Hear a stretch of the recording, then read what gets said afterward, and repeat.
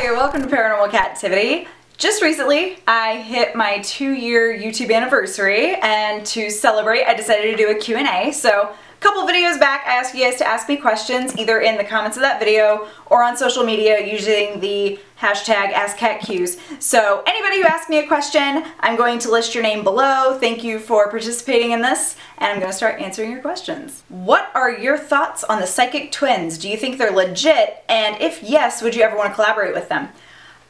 I don't know if I'm thinking of psychic twins. I don't know if there's only one pair, but I'm seeing two women with brown hair. I don't know if that's the psychic twins necessarily that you're talking about, but if so, I don't know a whole lot about them. So as for the legitimacy, I don't really know, but if I ever had an opportunity to collaborate with psychic twins, I would totally be down. What do you think about the paranormal in terms of cyberspace? Can spirits and entities possess technology or even travel through it? I think they're able to influence technology in a lot of different ways because most of the ghost hunting paranormal investigation tools are electronic, and of course people experience lights going on and off, TVs, radios, things like that. So I would say they definitely can manipulate it and move through it in their own way, but as for them actually possessing it and being a part of it, no idea.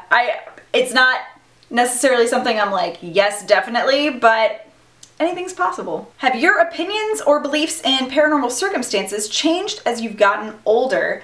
Were there things you believed in when you were younger that you no longer do? I would definitely say my beliefs have changed over the years in regard to the paranormal, but if anything, I'd say I believe in more stuff now than I did when I was little. And I'd say the more that I learn as I continue to grow, it's probably just going to continue to snowball into where I'm learning more and more about so many different things that I'm probably just going to continue to find more things that I feel resonate with me that could be true. So yeah, they change, and it's a good thing, I think. I think everybody should develop and grow and change as they, learn more. Somebody asked if I tell other people's stories on my channel. I do not. What is your zodiac sign and what's your favorite thing about it? I'm an Aquarius, and I like pretty much everything about it. I very much am a true Aquarius. When you read the description of an Aquarius, it's very much me to a T. So I find it just interesting how close I actually am to what my sign should be. I just realized I didn't have my Christmas lights on, and I want them on, so I'm turning them on. Much more festive. What are your favorite mythical creatures? Mermaids? Fairies? Could be mythical, but could be elemental, so depends on how you feel about those. And then pretty much any cryptid could be considered a creature of myth. I do like the Loch Ness Monster. I think the Loch Ness Monster is pretty cool. But yeah, I would say mermaids, probably #1. What is your favorite story from the Brothers Grimm? That's such a loaded question. I don't think I can pick, I'm sorry. What are your thoughts about Donald Trump becoming the president? And what are your opinions on president-related ghost stories like Lincoln's ghost and coincidences between Lincoln and Kennedy? I just came across a Lincoln-Kennedy comparison on Facebook the other day, actually. Thoughts on Trump? When it comes to paranormal presidential stories, I actually have one related to Lincoln, also related to my hometown, that I've wanted to film forever. I just haven't had an opportunity to do an on-foot tour of local haunted areas, so that will happen at some point. Would you ever try any paranormal games besides the ones you played with Britty44, and if so, which ones?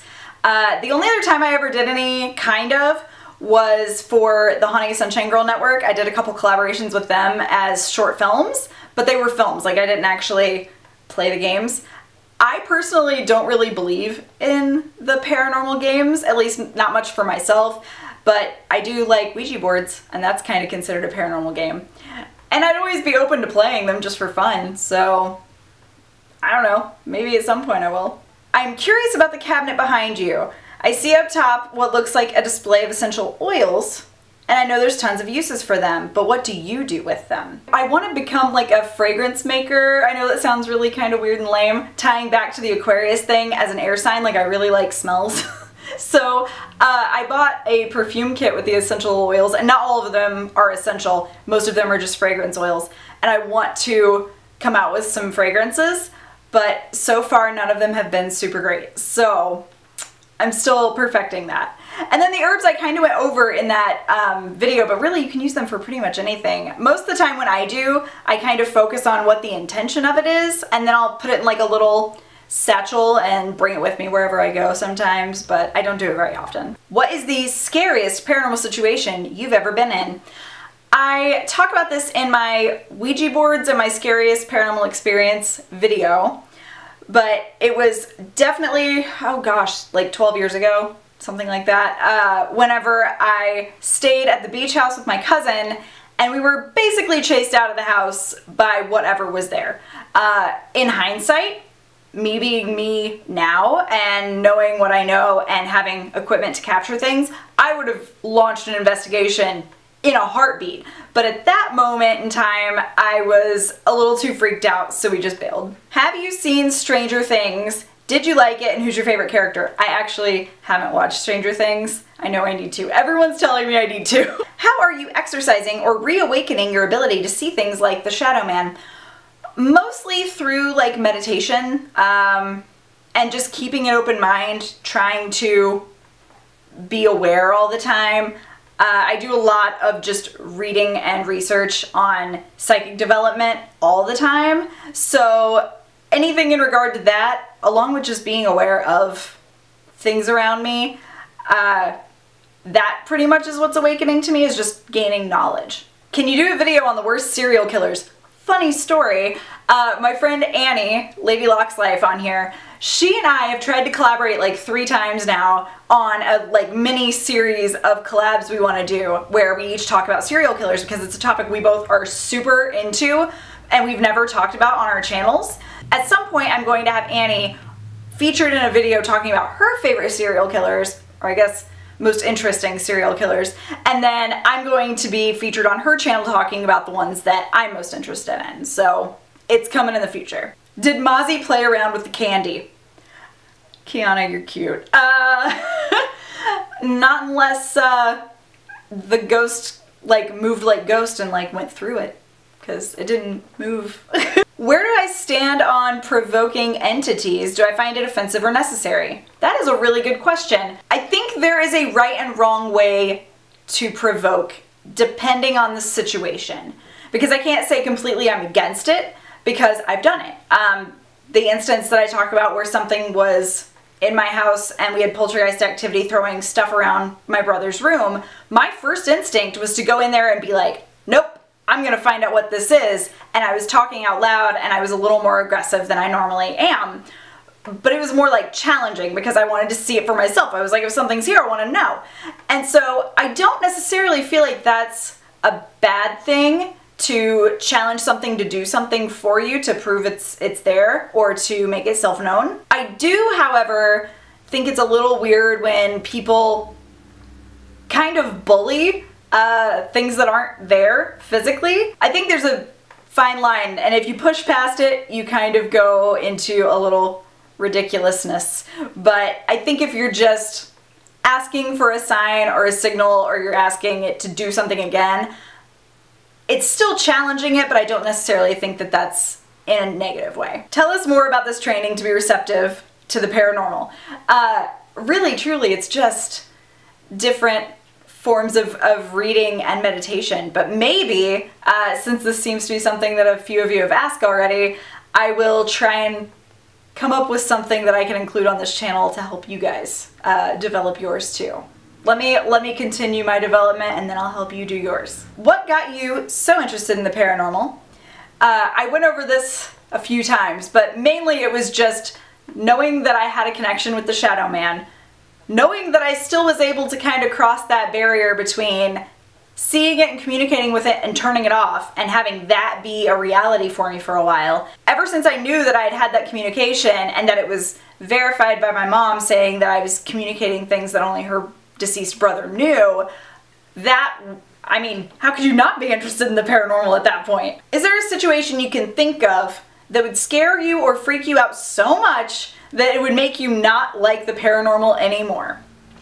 Not really. I think if something that intense happened, I probably would have an immediate human reaction of fear. But then I would instantly, as soon as I got the situation in my head, I would want to go back and learn more. I would want to research further. So I don't think anything really could keep me away from the paranormal forever. Do you have any more paranormal investigations in the works? I really enjoyed the Revenant Acres stuff. Thank you. We actually did another paranormal investigation earlier this year, like spring-ish, and it was a beautiful, beautiful location. We had more people involved in the investigation, and we stayed there, we investigated as much as we could. Nobody really felt anything creepy, and the footage that we did get to review didn't really have any activity in it at all. I had a little tiny bit of flashlight play, and we did the spirit boxes, so of course you get occasional things that match up there, but not a lot of it. Most of it really was just us hanging out and not getting much. So I've kind of stepped away from doing investigations because I was a little heartbroken that I set up this amazing investigation to share with you guys and we got nothing. So at least for now, I'm waiting to see if there's another opportunity that presents itself to where I can do another investigation and hopefully have more activity to share with you. But at least for right now, I don't. I'm sorry. Is there any reason that your house might be haunted and that the Shadow Man is the Shadow Man? As I said before, I hope the Shadow Man is the same Shadow Man that I saw when I was little, but I don't know. I really don't. As for my house being haunted, I really don't think it is. I think that I have some things that are drawn to me that sometimes make themselves known to me. But my house doesn't feel like it's haunted. I grew up in a haunted house and it felt totally different. Although we did have some activity in our house the other day that I still need to fill you guys in on. What is your favorite paranormal topic to talk about and why? Personal experience, I would say. Because it's either something that I have passion and excitement and experience with that I can share with you, or I know the people well enough that I'm sharing their experiences with you that I know for a fact that they are true, real experiences because I know the people that they're coming from. So I would say anytime that somebody I personally know tells me about a paranormal experience or I have one myself, those are my favorite things to share with you guys, for sure. My house is badly haunted. I've tried cleansing my house, but it keeps coming back. What can I do? My dog's on the stairs, sorry. I would say if you have done your cleansings and things still feel weird and don't feel right. If you know of someone who you trust who is into this kind of stuff, maybe seek advice from them and see if they have any things that they can do in person for you. I know my friend Steph from Steph Sees Ghosts, whenever they had experiences in her home, she contacted someone who became her mentor, helped her figure out what they needed to do in her house and on her property to eliminate the activity or to get it to move on. So I would say if you could contact somebody who is local, who might have some psychic intuition, who, if you feel connected to a certain following of a church, if that's what you feel drawn to, maybe just contact somebody who you trust, who could maybe do a more thorough cleansing than what you'd be able to do on your own. If you could ask a question to a dead celebrity, who would it be? What would you ask and why? Oh, wow. Maybe something that would be fun is to talk to Elvis and ask him if he knew that people would think that he was alive even after he wasn't, and if he wanted me to perpetuate this rumor by pranking people into thinking that he was. I mean, honestly, I don't know how to answer that question. I'm so sorry. I'd also love to talk to Edgar Allan Poe, but I don't know what I'd ask him. I just want to hang out with him. Ooh, or I'd want to talk to Michael Jackson. But it's not about who I want to talk to. I can't answer this question correctly. I'm so sorry. What are your standards for a haunted house? A lot of activity would be necessary to conclude it to be haunted, and enough of a presence to it that most people upon entering pick up on the fact that it's got some extra energy. Do you believe in past lives? I definitely am interested in some of the stories of children talking about past life memories that they have no actual memory of in this life. That's super interesting to me. I always have felt like if I am living another life, that I'm living the one I'm living now again. And I don't know why, I've just always had that feeling. So in that instance, I do think it's definitely possible, because nobody knows what's next or after or what's been before. I definitely lean more towards yes than no. Could you do another video on books and stuff? Probably at some point, sure, yeah. How old are you and when is your birthday? I am 30 years old. I will be 31 on February 17th of 2017. Are you interested in conspiracy theories or just paranormal things? I love conspiracy theories. Absolutely love conspiracy theories. And I'm sure that there are some that I would consider weird enough and strange enough to incorporate onto here at some point. Any rhyme or reason when getting visited by special entities? Protection, guidance, new hair color. You know, they might pop in to be like, hey, I heard she did her hair, which I'm doing again tonight or tomorrow. But who knows, really? I think that sometimes I can tell a difference between if something has more of a protective quality to it than if it doesn't, and more of a guidance to it, but that's more on like a spiritual level than necessarily paranormal. I would say when it comes to paranormal stuff, just it'll pop in and out when it wants to, and it also depends on if it's residual or intelligent, or if it is some type of spiritual contact. So I would say if it's residual, it's just gonna pop in when it pops in, like it always does and always will, because it's an imprinted energy and it's not really a visit. But as for the intelligent ones, I'm sure they could just pop in and out whenever they want. Do you have any creepy Christmas stories? The only thing I can think of, which I think I've mentioned in a video at some point, would be that every Christmas growing up, my brother and I would wake up at the same time, and it'd be in like the middle of the night. It's not like we heard our parents going to bed or anything. Like, it was the middle of the night. We would both open our doors at the exact same time and look at each other. And then we would go check out the tree in the middle of the night every year. And there was no real reason behind it. It was just like weird sibling connection thing. But that's probably my only creepy Christmas story. I've always wanted to do a Ouija board, but my mom is against it, so I've never been allowed to buy one. Do you have any ideas on how to get around my mom's beliefs against Ouija boards and still get one to do it? I really feel like if you are still living with your parents and they have very strong beliefs in not using a Ouija board, I really feel like out of respect, it would be best to not. Do you like pizza? Vegan pizza, because I don't eat meat or cheese. So I had some stellar pizza at a place called Pizza Rev in California when we went. Oh my god, I want to go back so bad. What's your favorite non-horror or creepy movie? The first thing I think of is Anchorman. I love Anchorman and Austin Powers. What is your favorite Doctor Who episode? And are you team Dalek or Cybermen? I like Daleks better.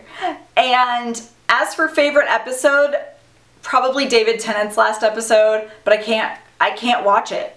I watch the clip and I cry, I can't watch it. What is one paranormal topic that you've always wanted to cover?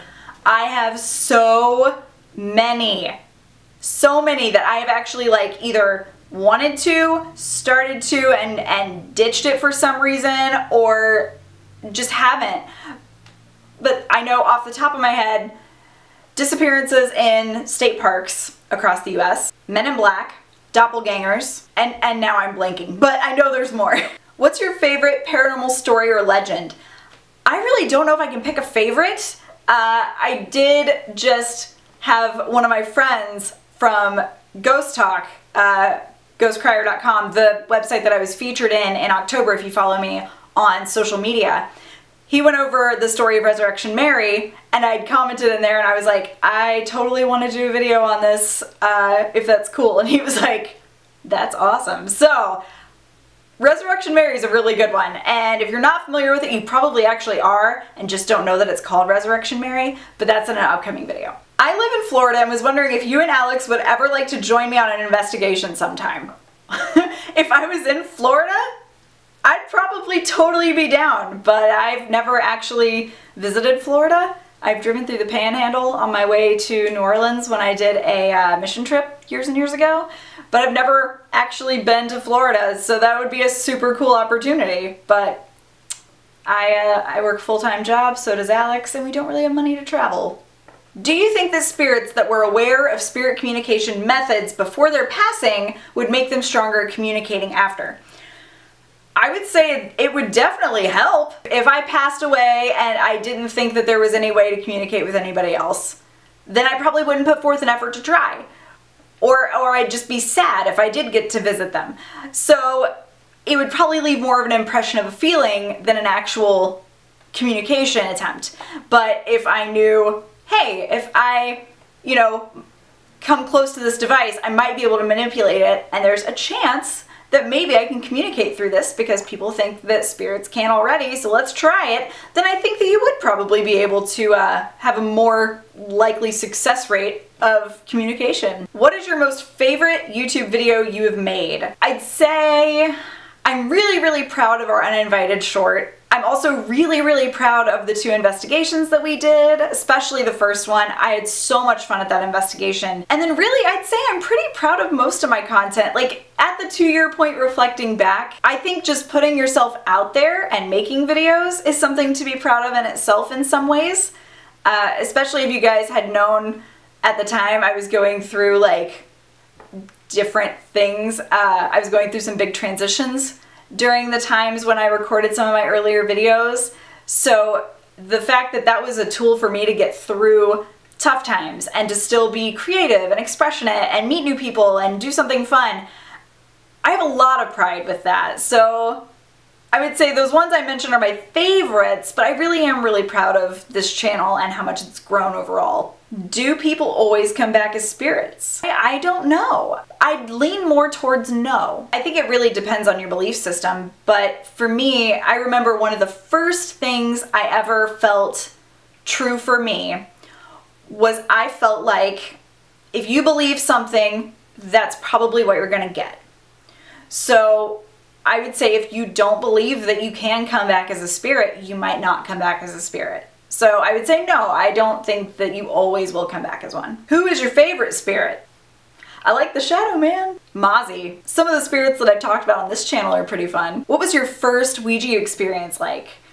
Good question. I don't honestly remember the first, but I would say exciting because it was something that I always wanted to keep doing, and I never really felt like I had any scary Ouija experiences ever. So I would say for the most part exciting. What paranormal phenomenon would you like to experience that you have not yet? I would say I just went over this not too long ago, but physical mediumship involving like ectoplasm, mediums being able to produce things within a cabinet. If you're not familiar with that, it'd be like either a closed small container with something inside of it, or sometimes it can be something larger, but basically you can like leave a piece of chalk inside this closed thing and then all of a sudden there's writing when you open it and things like that. I know at the spiritualist camp, Camp Chesterfield in Indiana, I've been there quite a few times. I love it. I want to do a tour of it and a video of it if I can get permission. They have in their museum, which I've never been in, a painting that was created through a cabinet producing medium. And what happened was the painting was left in a secluded area, completely untouched by anybody, and they asked spirit to come forward and create something on this material. I believe it's canvas. And there's a full, gorgeous painting that was created, but it's not made with paint. The material, when it was analyzed, is closer to the powder found on butterfly wings, and it just appeared on it. I want to be there when something like that happens. Like, I want to be in the room. I don't care if it takes 10 hours. I'll just hang out. I'll watch this thing and make sure nobody comes near it, and then I want to see it have stuff on it. Like, that would be incredible. And last but not least, my friend Duncan, Amanda, said, "How much do you miss me? Scale of 1 to 1,000. 1,000. For sure." Alright, that concludes the AskCatQs hashtag and all of the Q&A questions celebrating my YouTube-aversary. So thank you guys so much for helping me get this together, for asking me the questions, being so involved, and just thank you for watching my channel and being around and helping me to do this for 2 years now. It's amazing and incredible. Lately, I know some of you who do follow me on social media know that I've had a rough month. I've been a little under the weather. I've had really terrible allergies. I've been fighting a cold on and off all month long throughout my back. I've had a lot of weird stuff go down. I really planned on doing a whole lot more for the month of December, but it didn't happen. But I really do appreciate you guys understanding and your support and your love as we move forward from this year into next year. I really feel like 2017 is going to be such an incredible year for so many people, because how many of you feel like 2016 was just weird? Just weird. Not all bad, but really strange.